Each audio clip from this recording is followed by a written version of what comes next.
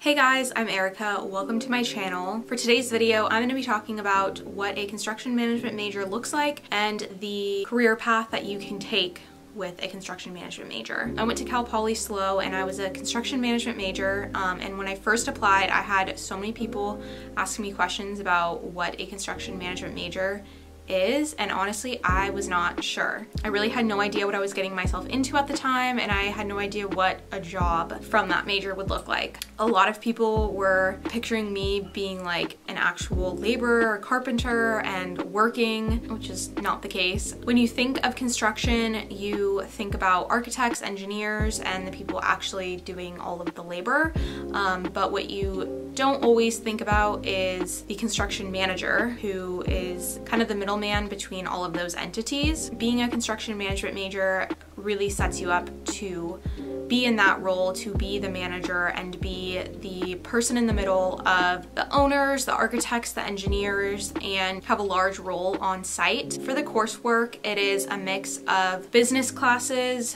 which I honestly feel like the job is so much more business related than anything else, engineering, architecture, and then some just like major classes that are construction specific, like scheduling or just learning about the different types of construction. Also, I know at some other schools they have like a construction engineering major, which I think has a more heavy focus on the engineering side of it, where construction management is a little bit more business focused. Honestly, I would say that the business side of it is some of the most important side of it, because you should be able to understand how things work and basic engineering ideas or concepts, but you're not going to be the one doing the math or doing the drawings. I think that the exposure to engineering is a little bit more just so you have a basic understanding of what you're working with, but you're not necessarily going to be doing any engineering yourself. Same with the architecture. You will be working a lot with the architect, and so it's good to understand some basic concepts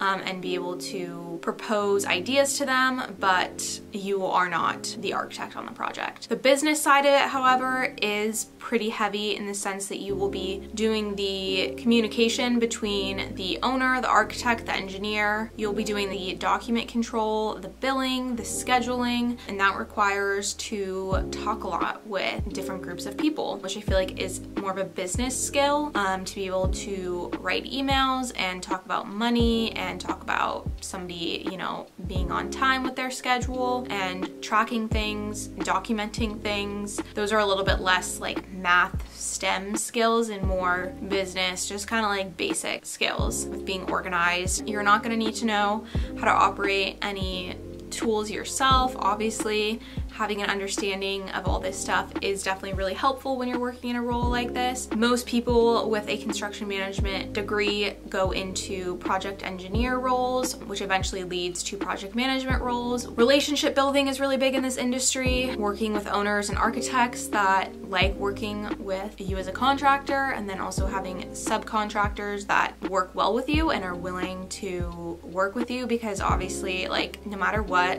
every single project has hiccups and bumps along the way, and it's really important to be working with people who are willing to meet you halfway, and sometimes you have to give and sometimes they have to give. You could go more into the superintendent role, which it's not a job that you necessarily need to graduate from college to have, but there are some people who do major in construction management and decide to go that route. Basically, you are the head of the field, so you are running the work. You're out there every single day managing the laborers and the carpenters. A lot of superintendents have worked their way up from being a laborer or carpenter and working into the superintendent role, which definitely having some experience, which would be more technical experience, like actually doing work, would definitely be beneficial if you do want to go that route. There are internship opportunities to work as a carpenter's apprentice. I knew a few people who actually did that, and whether you decide to go the project engineer, project manager route, or if you want to go the superintendent route, I do think that doing a carpenter's apprentice internship is beneficial with either way you want to go. Really good understanding of the field and gaining some technical skills, which are really valuable, especially in this day and age where I feel like having skills like that are harder to come by. So if you do prefer to work out in the field a bit more and not have so much of a business role, but you still want to be somewhat of a manager and be higher up, the superintendent role would be a good fit. It's definitely a stressful job, having to coordinate everyone out there every day. It's something that you couldn't necessarily do from home because you really have to be there talking to people on site, you know, managing your own people and all the subcontractors on site, whereas the project engineer and the project manager ideally are on site with everyone just so they are constantly in the flow and in the know of everything, but do have a little bit more flexibility to work from home and don't necessarily have to be there every second of every day. That is a general gist of what a construction management major is and the career paths that you can take with that major. Thank you guys so much for watching, and I will see you guys in my next video.